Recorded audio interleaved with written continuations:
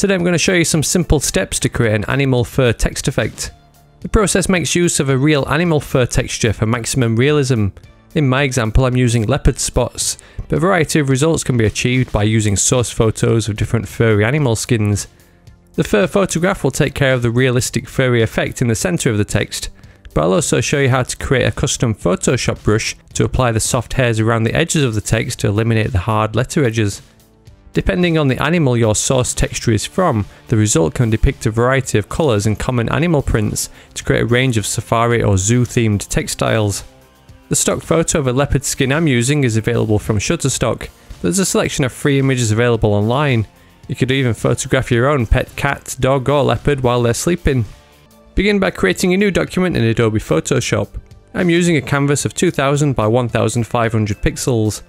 Set out your desired wording in a bold font so there's plenty of letter area to be filled with the fur texture.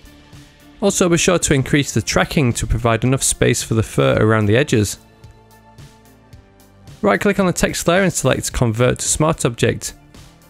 Go to Filter, Noise and Median and enter a value of around 20 pixels to round off the corners of the text, which will give the effect a softer appearance. Download and open your fur texture in Photoshop. Select all, then copy and paste it into the main document. Hit Command and T for transform, then scale the texture to fit over a portion of the letters. Depending on the size of your wording relative to the scale of the texture, you could cover the whole word in one go, cover a portion at a time, or even cover each letter individually. I need to cover my text with two pieces, so hit Enter to apply the transformation, then hold the Alt key while dragging the layer to make a duplicate of the texture image in order to cover the rest of the wording. Try to place the edges in the space between the letters, but where this isn't possible, flipping the texture so the texture repeats seamlessly will help avoid any hard lines. Select all the texture layer duplicates and merge them into one layer using the Command and E shortcut, or the Layer and Merge Layers menu option. Hold the Command key and click the text layer thumbnail to load its selection. With the texture layer active, add a layer mask to clip the texture to the outline of the wording. This effect doesn't look very realistic with those hard edges, so let's create a custom brush to blend them in. Create a new document at 200 by 200 pixels. Select the brush tool and set up the tip at a small 5 pixel size and maximum hardness. In the brush settings, reduce the spacing to 1%. Turn on the shape dynamics option and set the size jitter control to pen pressure. Switch over to the pen tool and place a point in the top left corner. Add another point in the bottom right, but click and drag the Bezier curve to produce an arc. Right click and choose Stroke Path. Select Brush as the tool setting and select Simulate Pressure. Hit Delete to remove the path to see a tapered line across the canvas. Repeat the process of drawing an arc with the pen tool. This time intersect the first line in a different direction. Stroke the path with the brush tool, then delete the path. Add 3 or 4 more tapered lines in various directions. Then go to Edit and Define Brush Preset. Now you've created this custom brush, you can skip this step anytime you want to create the effect again in the future. Close the temporary brush document and switch back to the main working canvas. Hold the Command key and click the text layer thumbnail again to load its selection. Then select the Marquee tool from the toolbar. Right click and choose Make Work Path and use 1 pixel as the option. Switch over to the brush tool to set up the brush tip. Select the newly created custom brush and reduce its size to around 60 pixels. Reduce the spacing to 1% in the brush settings.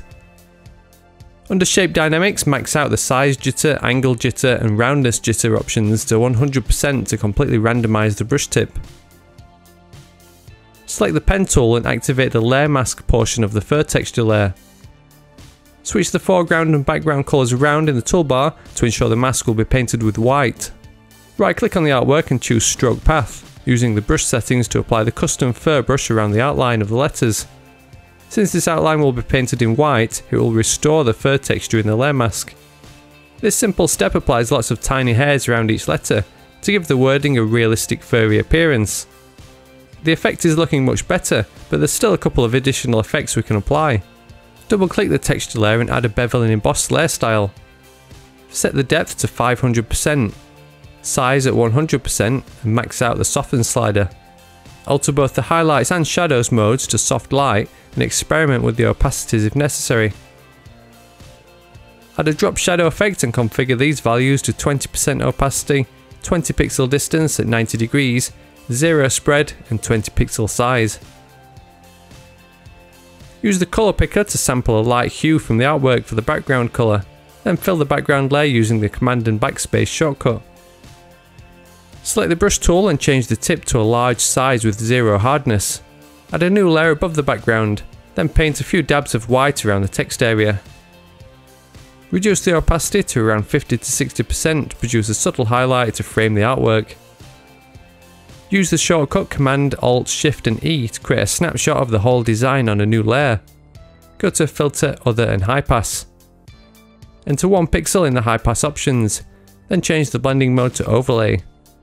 This finishing touch sharpens the details of the fur to enhance the clarity of the texture. The final result is a cute furry text effect with a realistic appearance. Have fun using this text effect to create all kinds of safari or zoo themed artwork using source photographs from a variety of furry animals. If you enjoyed this tutorial or learned any new tips and tricks, a thumbs up on the video would be really appreciated.